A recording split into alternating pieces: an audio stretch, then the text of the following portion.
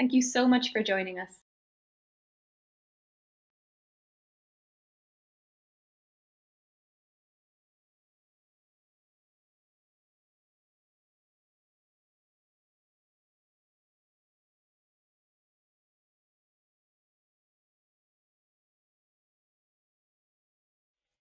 Hi, and welcome to Cúirt.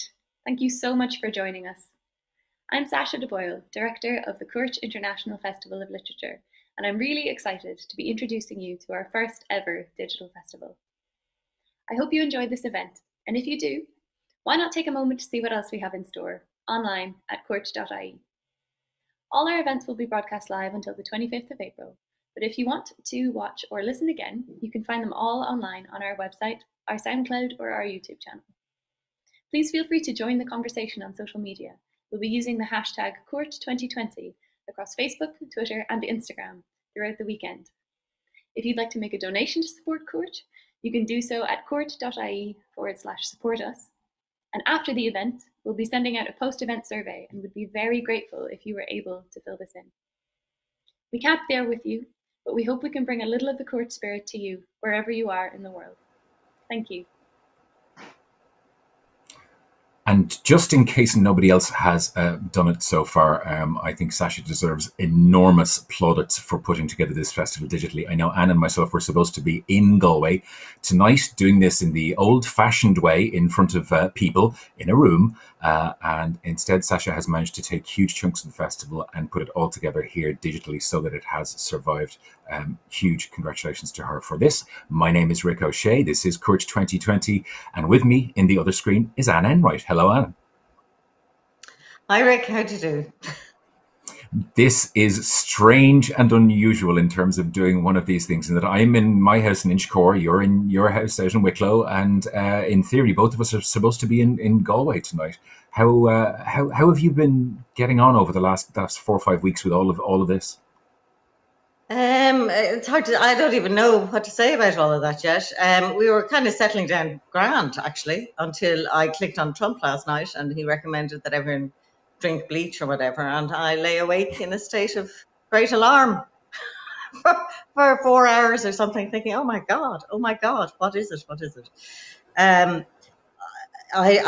You know, writers don't, there's nothing about 30 years at the desk that prepares you for an event like this, that you can just, you know, roll off some handy sentences about who we all are and where we're all going. This is just something that we're going to have to live through and think about for a very long time to come. And I don't know what it means for books, except I see people's eagerness and hunger for both distraction and the kind of completion that literature can give you in your afternoon, a sense of substance.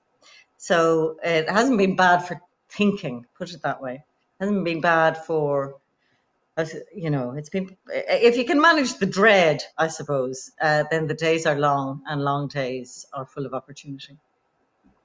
I saw you write in an article in The Guardian recently just about this. You said there's a lot to be said for tooling around all day. I'm with you in that. I believe that tooling around all day is a kind of, it's a lost art. It kind of creates a little bit of maybe boredom out of which creativity comes. Do you think that? Yeah, mooching around. I mean, boredom is fierce in some ways because it brings all your demons out of the walls. But actually, writers are used to sitting there for however weeks or months and looking at the walls and dealing one way or another with the feelings that might arise. It's not entirely a Zen state or a meditative state, but we are more used to the feeling of lockdown, as it were. Actually, I'm kind of a bit worried that when the lockdown lifts, I'll have nowhere to go. It'll be, my normal life is now not the normal life. But I mean, the opportunity to meet the readers is really is a great loss, actually, because I've always got such an amazing amount of sustenance from. I mean, readers are not uncritical. They have things to say to you, but they like to make the connection, and the connection that you make on the page is this.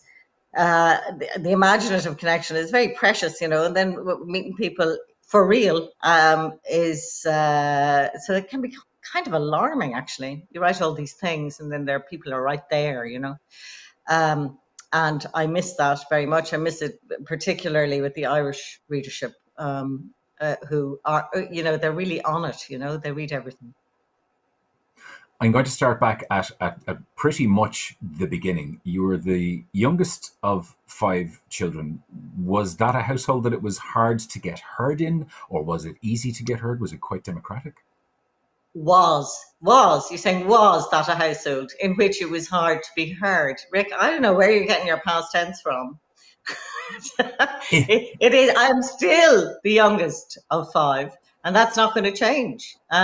My mother is in her 90s. She was the youngest of 4, and she still complains about the fact that nobody listens to her one way or the other. Sibling order doesn't ever change. It's one of those givens. It's a pretty. Yeah, you stick your elbows out, lift your voice. It was that kind of house.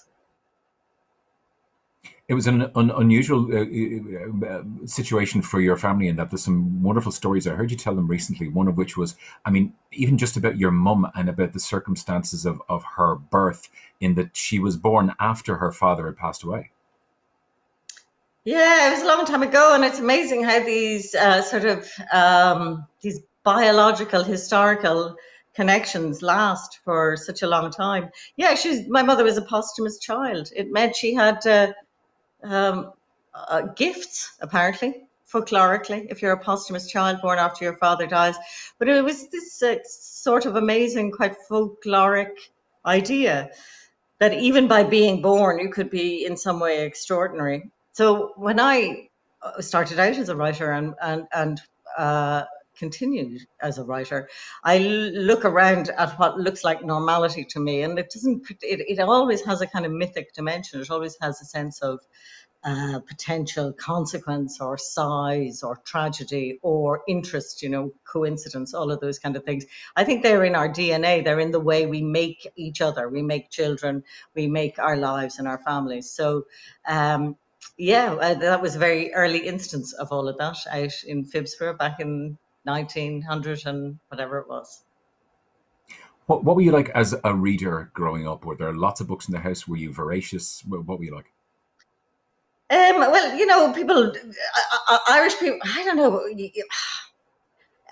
Looking back on it now, yes, we were all readers and there were books in the house, and we went to the library every week, and I went to the library after school in Rathmines every day when I was 5 or 6, and I read through all the books in the children's library, and I tried to blag my way into the adult library. And of course, being Irish, they didn't have a big speech to make about all of that. They just let me in and then didn't give me any assistance whatsoever. So I was then loose in the adult stacks in Rathmines Library. I still remember the green lino, very institutional lino, and the brass and the blondie kind of honey-coloured bookshelves, and looking at one after the other completely incomprehensible volume at the age of 7. And then I went out again and they said, bye now. And that was that really, on my reading in Rathmines Library. So there were lots of books. And being the youngest of 5, everybody went through school and the Leaving Cert and then on to college, and they had their own collection of books. So, my brother liked Thomas Hardy, my sister liked my other brother liked science fiction. It was a great mix of things that you could steal, a great sense of possessiveness about people's very small bookshelves that we had in our house, and it's quite territorial and quite interesting. Yeah, I had no real sense of it until I was in the audience when you gave a lecture when Margaret Atwood was in Dublin a little over a year ago, and you ended up talking about your time that you spent in Canada when you were a teenager. Just as you told the story, and again as I read it in a lecture later on, that seemed like quite an extraordinary adventure for someone who was that age.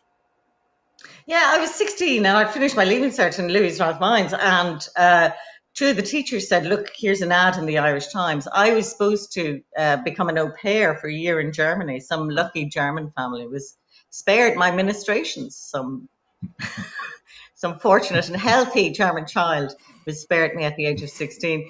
And instead I applied for a scholarship to this amazing school in Canada. And my parents are hardwired to the word scholarship. You couldn't turn a scholarship down. So they let me go. Before I knew it, I was in Amsterdam airport meeting this group of international students, and then on a big, huge bellied fucking excuse my language, huge plane going over the Rockies for the first time across the Wanda Fuca Strait in a ferry, and in the way that adolescents feel that all good things are, of course, due to them. Why would it be any other way?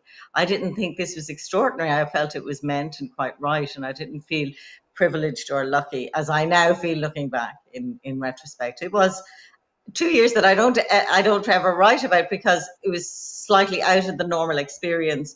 It's an small international school. They had loads of lovely Canadian funding. Everybody ran around cutting down trees and going up mountains. I stayed up late and smoked and talked. That's what I did. And I didn't need my goddamn exams. So it was like an amazing holiday. And some of those people that I met then, I met one of them just in London a couple of weeks ago.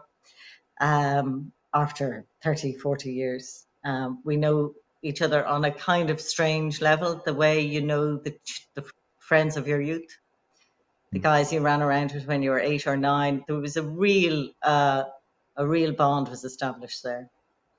Also, I met lots of people who weren't in any way like we were, and I think Irish families have a great, I don't know if it's arrogance is the right word, but the Irish clan has a great sense that the way that they are is the way that people are, but actually, not really, not necessarily. Lots of people, aren't Catholic, for example.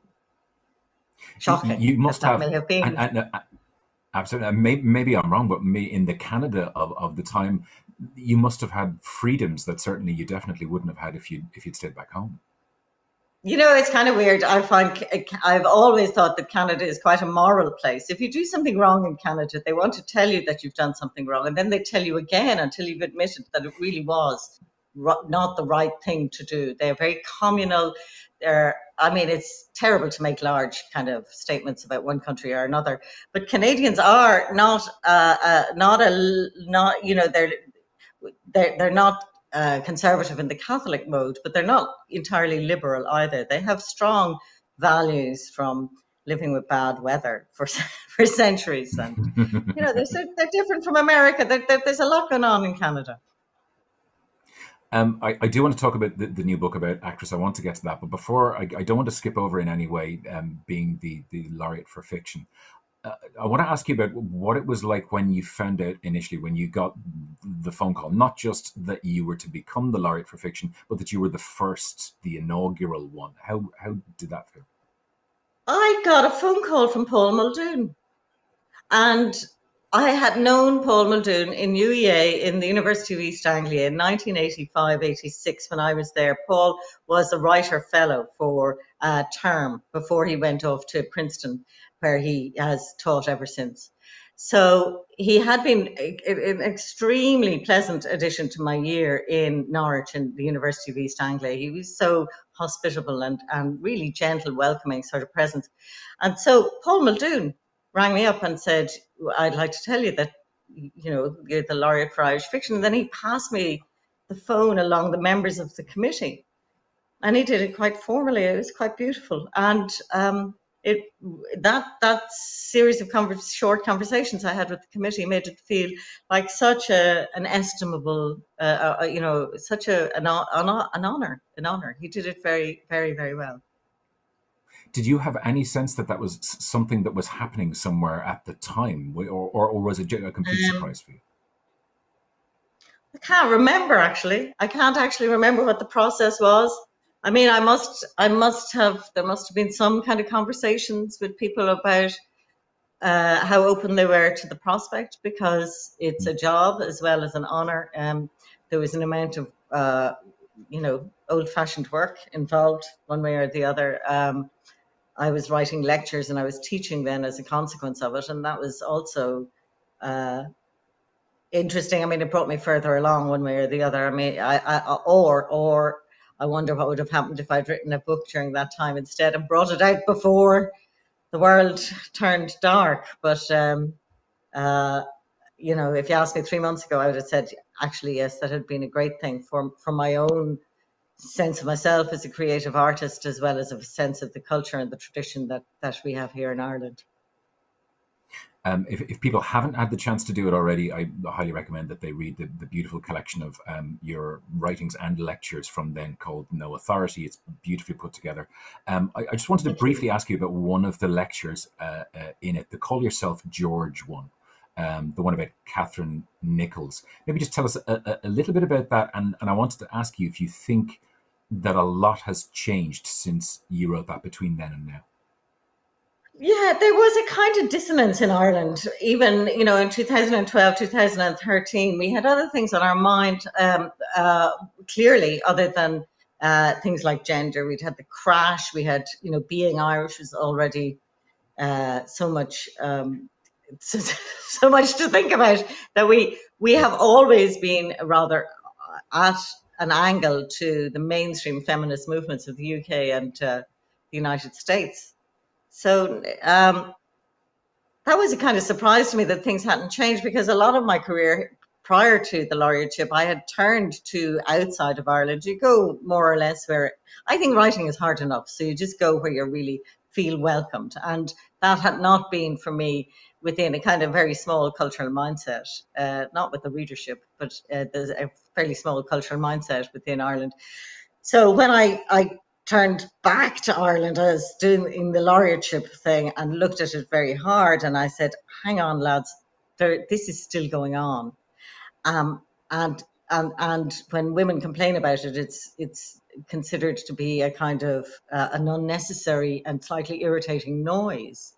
A lot of things in those years changed from being women just complaining into a real force for change. And the Me Too movement was part of that. You know, women complaining about being groped, and you think, oh, well, yeah, but what do you expect, you know? But that actually changed because women said, no, we actually don't expect. So I think similar things were happening in literature, where you were I was looking at the gender imbalance and the representation of women in the, say, the reviews in the newspapers as an example of how much space, time, and importance is given to their words. And I found that the situation was really much worse than you might expect. So I broke it down. Catherine Nichols, who I took as an example, was a woman who wrote a book and sent it off to 25 agents and got turned down. And she decided to call herself George instead. And she got 8 times more interest for the same text, the same book, when it was written by a man as by a woman. So this is a hugely complicated thing. What is it when people look at the page and they think a woman is speaking or they think a man is speaking? It has to do with the readership. But one of the things that you can really put down in statistical cold facts is how it plays out on the page in the newspapers, in the libraries and the bookshops. So I did that for fun. Do you think anything has changed then since you wrote that? You know, by the time I called it, I think it had already changed. Rick, I was like, you know, the importance of women's importance in itself is a very problematic word. The necessity for what women were writing, the sense of necessity, the sense of that something essential and something that something shifting was being put down on the page. When you look at people like Emer McBride or Anna Burns or Sally Rooney, that urgency has translated into global sales and recognition. So it was already on the move by the time I called it. I think if people get the chance as well as a...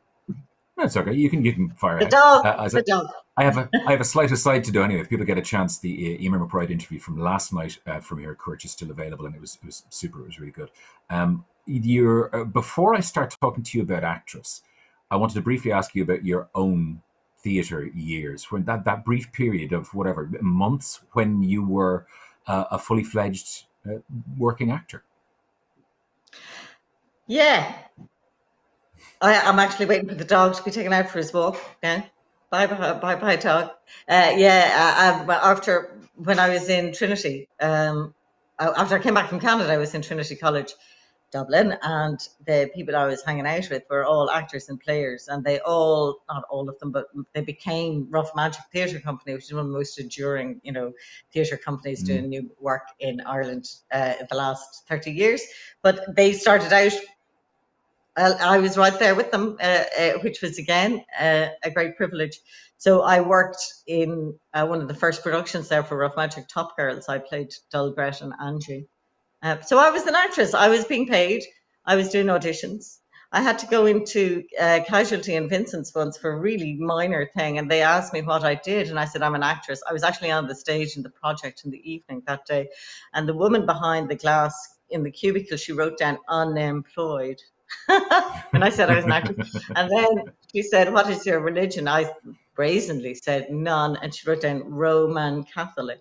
Anyway, I was earning my a couple of shillings on the stage. I did a few auditions. I was going to, I suppose everybody I knew wanted to be an actor, and actually there were very few people who wanted to be directors. That was a good thing to want to be, because I don't know, everybody wants to get up there and be the thing. I got a phone call from Gary Hines one day in April, the year after I left college, and she said, would you like to play the maid in an upcoming production of Dracula?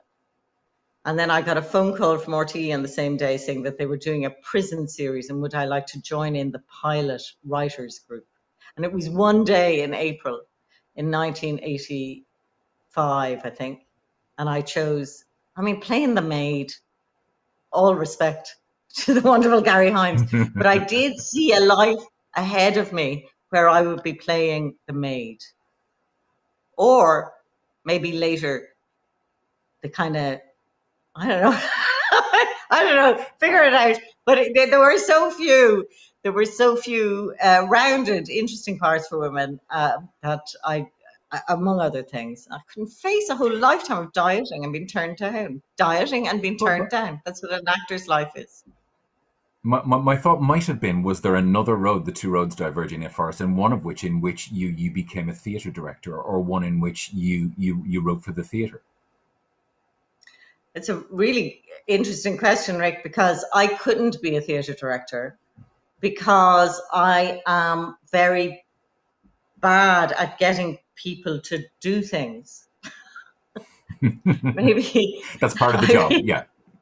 Yeah, I'm very bad at making shapes with people in my head.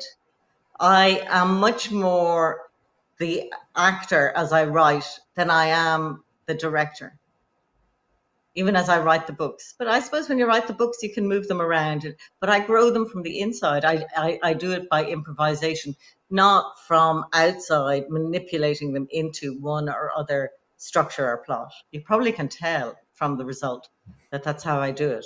But it's an internal to external sort of creative path for me. Talk to me about the new novel, about actress, about Catherine, about Nora. Maybe you just briefly describe the book to us and what goes on in it. Actress is about a female actor, an actor called Catherine O'Dell, who is a wonderful, nostalgic, famous, red-headed Irish actor, who incidentally was born in England, not Ireland at all. And she, her story is told by her daughter, Nora O'Dell, who's also a creator of a kind. She's a writer, much more quiet-minded, much more controlled sort of person. Catherine is full of dramatics, full of performance and melodramatics, and she's big. And her daughter is telling the story of her life and telling the story of how she ended up shooting somebody in the foot in Dublin in 1983. So read something for us from the book. This is the first page. People ask me, what was she like? And I try to figure out if they mean as a normal person, what was she like in her slippers eating toast and marmalade? Or what was she like as a mother? Or what was she like as an actress? We did not use the word star. Mostly, though, they mean, what was she like before she went crazy? As though their own mother might turn overnight, like a bottle of milk left out of the fridge, or they might themselves be secretly askew. Something happens as they talk to me. I'm used to it now. It works in them slowly, a growing wonder, as though recognizing an old flame after many years. You have her eyes, they say. People loved her. Strangers, I mean. I saw them looking at her and nodding, but they failed to hear a single word she said. And yes, I have her eyes. At least I have the same colour eyes as my mother, a hazel that in her case people like to call green. Indeed, whole paragraphs were penned about bog and field when journalists looked into my mother's eyes, and we have the same way of blinking, slow and fond, as though thinking of something very beautiful. I know this because she taught me how to do it. Think about cherry blossoms, she said, drifting on the wind. And sometimes I do. Such were the gifts I got from Catherine O'Dell, star of stage and screen. How are you, O mother of mine? Never better, she used to say, and the blossoms drifted by the tree load when she looked at me. There was a man in the kitchen in Dartmouth Square, where everything important in my life seems to have happened, who knew someone who had slept with Marilyn and never washed, he said. Some evening in my childhood, I came down the stairs to hear this news, and he was such a nice old man, it stained me ever since. So when people ask, what was she like? I have an urge to say, pretty clean, actually, and then to add, I mean by the standards of the day. I feel like in the absence of the audience, I should be the one applauding, because that's normally where that goes in an event like this. We spoke recently on the book show on Radio 1 just about the research that you'd done, the books that you had read about the nature of relationships in those kind of showbiz families. Maybe tell us a little bit about some of that. Yeah, I suppose I had avoided and read, I read years ago Postcards from the Edge and Wishful Drinking by Carrie Fisher. And Carrie Fisher and Debbie Reynolds is the child and the mother on the book. And they had this amazing relationship. As you may remember, they died within days of each other. And Carrie Fisher was, as it were, the mad one in that relationship. She had bipolar disorder and addiction issues. She wrote in Wishful Drinking that her mother had a wardrobe that you had an entrance and an exit, so that she entered into this room clearly full of clothes as her mother and came out as Debbie Reynolds. And I think we all know what that is, actually, one way or the other. For many years, I thought of perfume as the smell of my mother going out into the world. That the scent of your mother leaving is, Givenchy 3 or whatever it was. That she wore, Paco Rabanne, Tweed by Lanthoric, all of those. Anyway, so that kind of glamour-infused nostalgia is something that we all know, and there's an amount of it in the book about Ireland in the 60s and 70s. So then there's Joan Crawford and Mommy Dearest. I don't know if I read it so much as I think, the wire hangers and all of that. Joan Crawford was an amazingly mad person, and she adopted her children, but who disagree about how bad she was to them. There's a son who didn't seem to suffer so much, and a daughter who wrote Mommy Dearest as an act of great revenge. Nora, who is Catherine O'Dell's daughter, isn't interested in outing her private mother as being completely different from the glamorous reality that Hollywood would have suggested. She's more interested in retaining a kind of sweetness of possession of her mother, despite the many images that went out of her into the world. There's another relationship in this book, of course, and I read in a review recently where it was described as the celebration of a happy, monogamous, long-term relationship. And of course, that's Nora's relationship with her husband.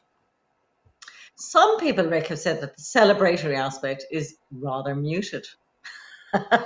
There is not at the end of the slightly. book. There is at the end of the book a description that there's an awful lot about her husband, who tells her to write the damn book and stop going on about it all year. He's heard about it for years. Nora's husband is continually absent. She lives in this kind of echoing writerly existence where the rooms are a puzzle of different absences, her children, her husband, or her husband is asleep. Finally, towards the end of the book gathers enough momentum and enough emotional sort of weight for her to describe more or less that very shifting thing, which is the relationship between two people. It had been one of my interests before I started writing this book, because not only was I interested in the fact that an awful lot of sex in books is very bad as sex goes, and I wondered why that is the case in books, and is it also the case in life, and what is the actual truth of all of that, and why is the truth somehow unavailable to the literary world? Why are there so few? I mean, Bernard McLaverty's Midwinter Break is an exception recently, but why are there so few books about something that is more or less common in the world, which is long-term relationships that stick and stay? Adam Phillips, the psychoanalyst, wrote a book called Monogamy, which seemed to be a book not about monogamy, about everything other than monogamy. It was so hard to settle on this central fact or this central thing. So that shiftingness and that inaccessibility was really interesting. So when I came to describe the marriage, one way or the other, these people are changing all the time. And they're changing through decades. But there is something that remains essentially, so it's kind of the mystery of who human beings are if you know them for a very long time. I suppose you know yourself for a very long time too. You say, well, am I the same person I was when I was 19? Yes, is the short answer. So I wanted to show all the irritations and all the push me, pull yous and all the impossibilities about loving somebody, full stop, or loving somebody for a long time. I read elsewhere as well, somebody had said that the book was about people who were trapped by their own mythologies, like flies in amber. I quite like that idea. Is that something that in particular interests you? Well, the thing about Catherine O'Dell was, going back to the role of the maid, that she goes through a number of iterations. I mean, she's on stage as the girl in the nightie. She's a girl in the nightie. How many girls have you seen in nighties on the stage? That's one of the things, who are you going to be?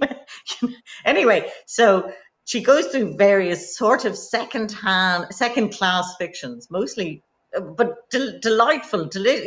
Audiences love it. I mean, this kind of thing we watch nonstop, all these plotted, wonderful, slightly melodramatic dramas. But she's, in one art or another of them, she's playing a very, not just secondary, a kind of projection, a kind of unreal role, whatever the imagined woman is in that particular drama. So she's constant.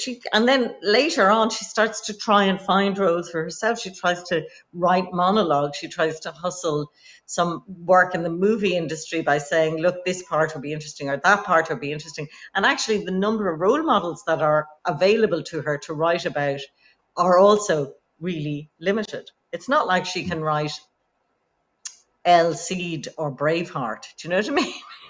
When an actor says, oh, I'd like to play a part, what's it going to be? Why can't I be up on a horse with a big sword?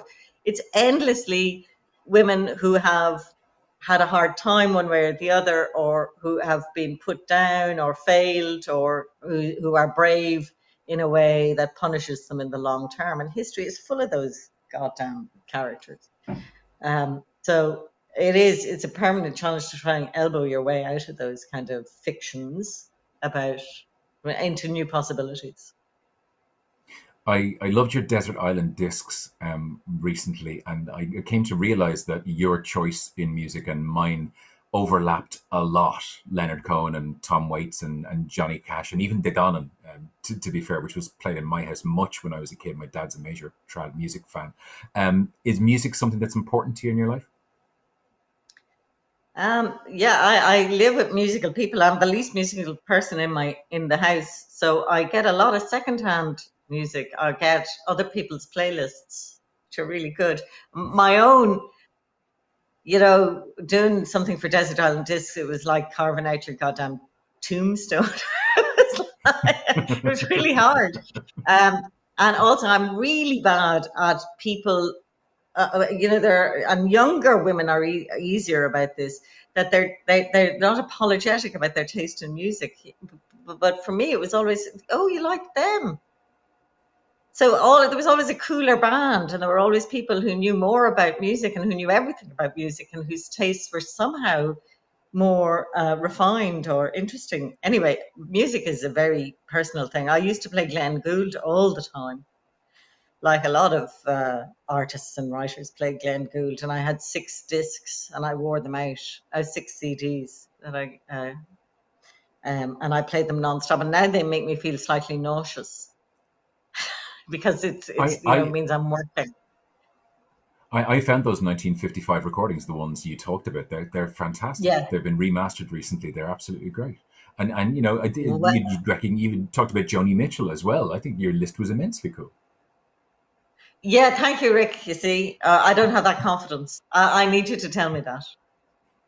Yeah, what's cooler than Joni Mitchell? Eh? What's cooler than Joni Mitchell? I haven't actually. Well. I haven't exposed that list to my children's scorn. Okay, that seems fair. You know, yeah. Tell me a little bit about teaching, because obviously that's something you've done in the last few years. Was that something you enjoy? I really enjoy it. I was actually talking to some students this morning in this new world going online, and it's kind of, it's really nice to see people, and it's an interesting distance there with the screen, and amazing to think that everybody's in their houses thinking and working away and trying to make a way through this time. And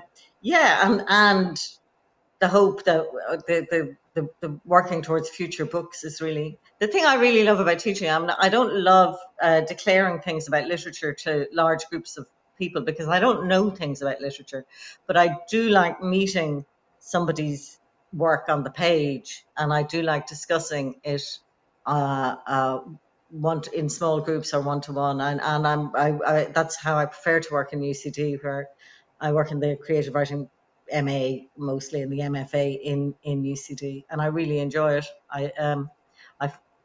American writers do nothing but complain privately and quietly about the fact they have to teach because they need it for their health insurance.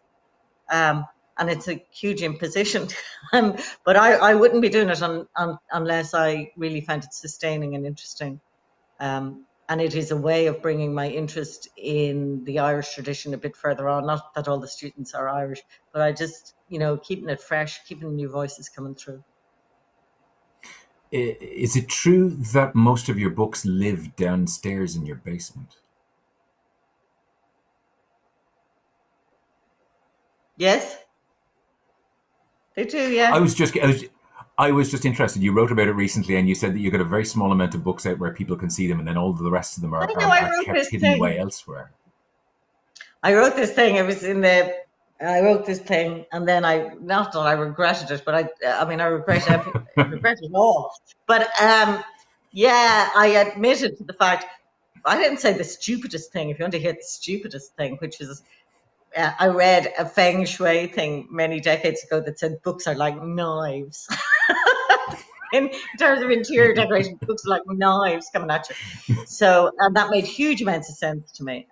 So I don't like, I'm just odd. I don't like people picking up my books and saying, what's this like? Because I don't know and is this good? I used to have a friend who would say, is this any good? And if you said yes, they would take it. So, I'll read it. Back in the days when Ireland was one big library, I don't know if, anyway, I'm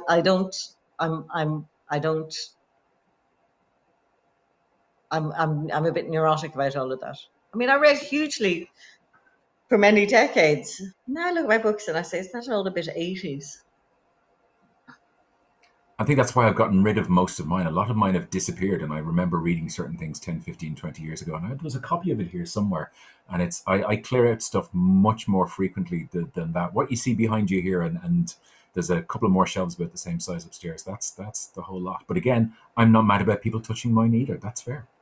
Oh, really? Oh, really? Well, that's good to hear. Now I've uncovered because people are do nothing but boast about their books all the non-stop. You open the newspapers and people say, "Oh, I've just been reading yada yada, something much more obscure than Proust," and that's been very, I found that very interesting. But actually, they're probably online clicking through Trump's latest stupidity or whatever. Well, I mean, I'm not saying that they're all lying, but I can't. They're too personal and they're too much part of my machine. That I'm thinking about them. I'm not always judging them, and that is one of the things I find challenging about the critical discourse, that you don't necessarily write in order to be judged. You write in order to make something and to meet people on the page in a way that isn't about judgment. It is about closeness, or it's about musing, or it's about setting sparks going. And it's not necessarily about, I mean, book clubs can be quite judgy. It's very interesting how people want to control the content of the book. So if you're a writer like me who writes books that can't or won't be controlled, or go somewhere unexpected, or somewhere where they just want to go, that seems to be the necessary path for the book to go, I get some kickback from people saying, "Why is that what you have done?" As if you've done something wrong. And actually, all I've done is follow what I have on the page to its best conclusion. And that conclusion might have surprises along the way. But people can be kind of conservative in how they want a book to be structured, and they want to possess it in some way and control it in some way. And I'm not good at delivering a controlled book. My books do whatever they want to do, sadly. Is this book then a strange experience for you, insofar as you would normally have that, not quite two-way conversation, but you would have that kind of feedback from people about the book, and people would have opinions, you would meet them. With this one, because of where we all are right now, there's a vacuum. No, because the online space is just much more busy than it used to be. And when in the beginning of Amazon reviews and everything, people screaming at you saying, don't read them, whatever you do, don't read your reviews on Amazon. And of course, like 5 books ago, I was glued to them. I was like looking up who is Mr. Two Shoes, who says, now I would scan them from a distance, but I'm quite interested in what both the broad picture and then the individual responses, which can be quite striking and heartening as well, that people get one or another thing out of the book. I was very fortunate in the timing that most of the reviews had passed by in February. And the reviews never teach you anything, except they do tell you how the book is doing. And that kind of echo chamber is useful if you're really careful with your how you hear it. But usually a book takes a year, because I would be on tour now in Germany. I would be on tour. I was going to go to Italy, and then there are all the festivals, of which Cúirt is one. And so it is difficult to feel that a book has properly finished until you've done the cycle of promotion these days.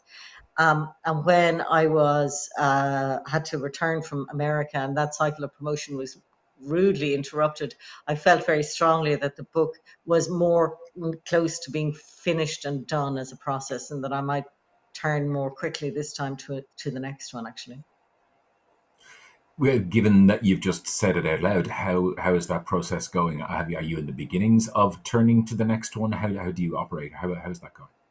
Yeah, well, as you noticed, and I wrote in the Guardian, I'm tooling around, and I put down little bits and pieces. Usually it's late at night, or late in the day after I'm working a little bit on some reviewing and reading, and I'm idling through those books that nobody ever sees because they're too embarrassing or too personal or too close to me. Just looking at voice and looking at past tense. Writers often think in terms of a shape or a mood. And I have some stuff. Yeah, I have some stuff. Yeah. Which is as good as you can ask from anyone. I have some stuff is that's a good declaration of where your creative process It's is right really, now. it is actually very difficult at the moment because you can't see the future, and you never could see the future, but you had the illusion that you saw a future. You would know where a book was going to land. And so it's very difficult to write into serious uncertainty. But there are prior uncertainties that you can take as examples of how people wrote in 1919. I was looking at F. Scott Fitzgerald actually, because he had this, you know, he wrote during the Spanish flu. And how would you know that from what he wrote? Or at Beckett post World War II. I mean, there are things that you can think about how other people have gone through very critical moments in history, very serious undoings of all our certainties, and what art came out of that. And that's a huge project. But and I'm no further on, or nor would I claim to be. But I do know that it continues. I do trust that it continues. I do know that the necessary words do come back, and that speech that means something becomes available again. So so I have a great kind of confidence in that. Is there a greater question to be asked, and maybe it's something I've thought about over the last while, in that if the world that we are currently living in right now, in one form or another, continues for the next 6 months, 12 months, 18 months, maybe just it's that we're just all socially distancing ourselves from each other, and we all have to be careful about the number of people who end up in the shop, and people have to stay away from each other. What sort of literature comes from that? Do you think that if that lasts long enough, it will change the sort of stories that are being told? Well, there are so many layers to that question. I can't see the future, but if I was looking at the moment, say last year, and saying I'm interested in this book and in all my work in ideas of connection and disconnection. So, and I was intrigued that kind of chillier sort of writers were more valued in some ways, not necessarily by the wide readership, by the critical readership. You say, well, why do they want chilly books by women? Why am I not writing a chilly book? I can't really write a chilly book. So those are the questions that you ask about contemporary culture and your own place in it, and they're creative questions rather than marketing questions. Books for me take 2 or 3 years, so that's my out of your question there. In any case, a lot of writers aren't down the shops all the time. Yeah. They're in their room. They're isolated already, you know. So that sense of, I don't know, I think some fierce stuff must come out of this. Some fierce, wanty writing, you know, about touch and about connection. If we're distant for a long time, I'm thinking of writing about something small that was cancelled. There's a lot of inspiration for that knocking around at the moment. I wanted, before we finished, again, because I heard it elsewhere, you were talking about Martin, your husband, and about him being your first reader, usually for material. Although, as you said, when I heard you say it, he's your first listener as opposed to your first reader. Yeah, no, there's a bit of a controlled scrabble there. It's like, yeah, no, I say, listen to this, and he says, no, I'll read it. And I said, no, you can't read it. It's a bit like the books on the, you don't want to just settle down into something. So I would read it aloud, and reading aloud, and then yeah. So I know I'm cooking. I know I'm doing something when I want him to hear it. He doesn't always want to hear it, however. But there you go. And can you tell from the reaction that you're getting? Can you tell from the reaction you're getting, you know, whether or not it's something that, you know, you're going to pursue? Yeah. I mean, early on, he went on strike, and you know, the wig my father wore, and I was reading the 30th anxious draft that was very close to the 29th anxious draft, and saying it's completely different. And he's saying, no, it seems like the same to me. And there's nothing good you can say to a writer. You meet a writer with silence, and the writer will read your silence in perhaps the right way. So he has 50 different kinds of silence. There might be a Or, you know, he also has quite different ideas about fiction to mine, and I know that now as well. So you have to know your reader very, very, very well. I think it's almost time for us to finish up. This has been an unusual and an exceptional experience, and hopefully the next time we do this, it will be in a real room full of people and at a festival where there are lots of other things happening around us. But I think this has been an interesting one. It's been great, Rick. And the next time, I tell you, I'll wear shoes. I can make no such promise. If you want to buy some of Anne's books, normally Anne would be leaving the room, going outside and signing books for you, but instead you can buy them from the festival bookseller, which is Charlie Burns. If you look up Charlie Burns' website, you'll find details of that there. The book is Actress. It's an absolutely fantastic, exceptional read. I've been banging on about it for many months now. And it's definitely one of the ones that will keep you going through the situation that we're all in now. Anne Enright, it's been lovely. Thank you very much. Thanks, Rick. It's been real. Okay.